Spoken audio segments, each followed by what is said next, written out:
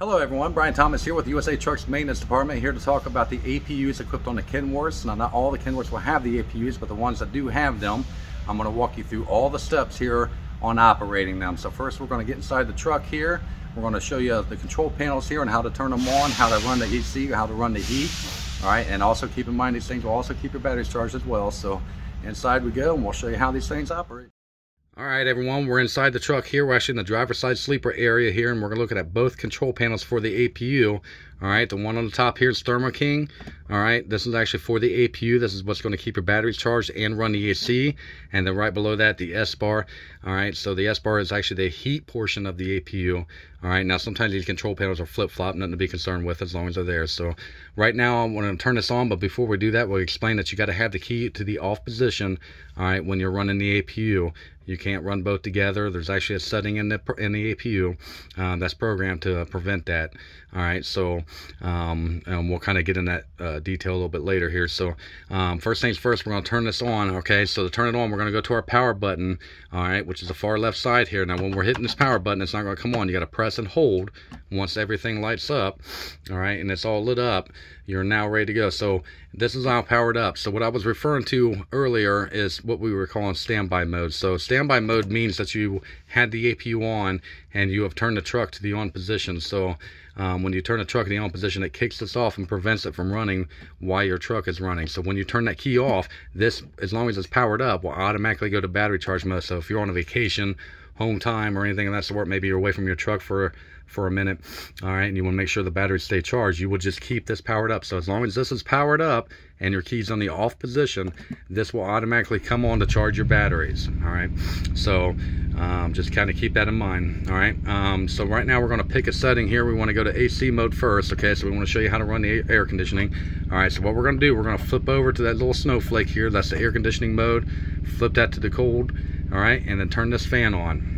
All right, and that's all there is to the air conditioning mode. So it takes about a minute for the blower to come on, the APU comes on, then that compressor kicks in, starts cooling the truck immediately, and this will stay on until you turn it off. Okay, all right, it will not stop. So now that we have the air conditioning, so we're going to turn the heat on. So just say we want to operate the heat, okay, and operate the heat, you can't have this fan blower on. Okay, all right, you're not going to get heat out of that. Okay, we're going to flip this over to the middle, flip this over to the middle.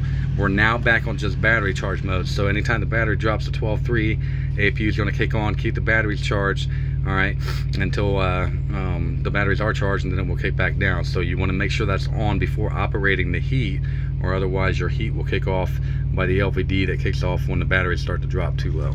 All right, so now we're going to go to the S bar heater. We're going to turn this thing on. So right now it says heater stopped. I'm going to hit it and it's going to light up and say heater stopped again. Hit it a second time, says heater enabled, and then we're just going to pick a temperature, whatever setting that you want. All right, and then another thing to keep in mind is that little 10-hour mark there. That's a 10-hour markdown timer. So once you start the APU, this 10-hour timer starts. So keep that in mind. Just say if you're in a truck for longer than 10 hours, you're getting ready to go to bed, you may want to turn this thing off, all right, and let it sit for about a minute, then turn it back on, and that will enable your 10 hours to reset. So that will operate, the heater will run the entire time you're sleeping. So you just want to kind of keep that in mind. Now again, at this point in time, we were referenced standby mode earlier.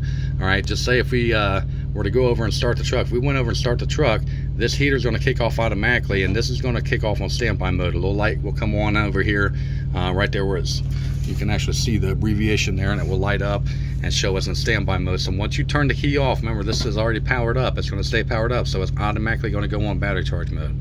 Okay, so just say you turn the key off and you want the AC or the heat, you're going to come back here and hit the setting again. Other than that, if you're just leaving the truck, you can keep the APU on to make sure your batteries stay charged. So all right, and again, if you have any questions, you can stop at any USA Truck maintenance terminal here. We'll be more than happy to get inside there, walk you through any more steps, answer any questions that you have.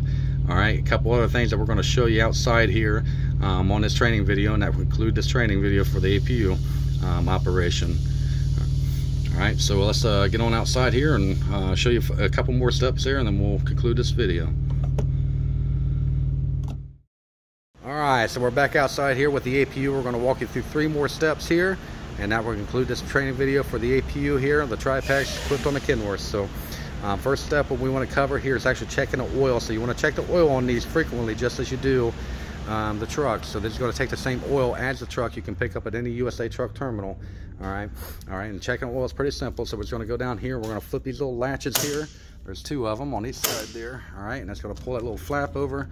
All right, and this is actually where we're going to check our oil. So we got our dipstick right here to check our oil, and then we got our cap here that we'd have to remove to add the oil. So if you're unfamiliar doing this, you can stop at any USA truck terminal. We can walk you through checking and adding the oil there. Again, this takes the same oil as your truck. You can pick up at any USA truck terminal.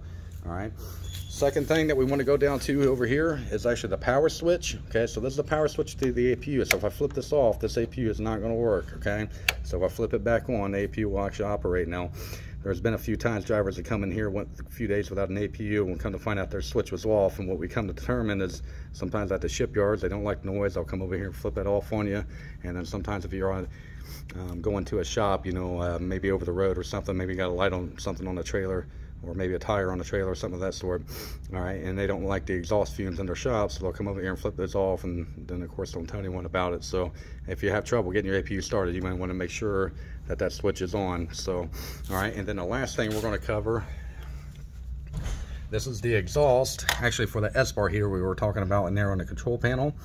So when you're running your exhaust, now sometimes this is not something you can do all the time, but you just want to try to keep, you know, your truck facing the wind, all right, because you don't want a lot of backwind coming into this, all right, when you're trying to operate your heat there. So that can't always be done, but if you can, that will help your heater run more efficient. So just wanted to walk you through those 3 steps. So all right, thanks for taking the time watching this video. Hope you learned a lot, and if you have any questions, again, stop at any USA truck terminal. We'd be more than happy to answer any questions you have and help you with anything. You have a great day.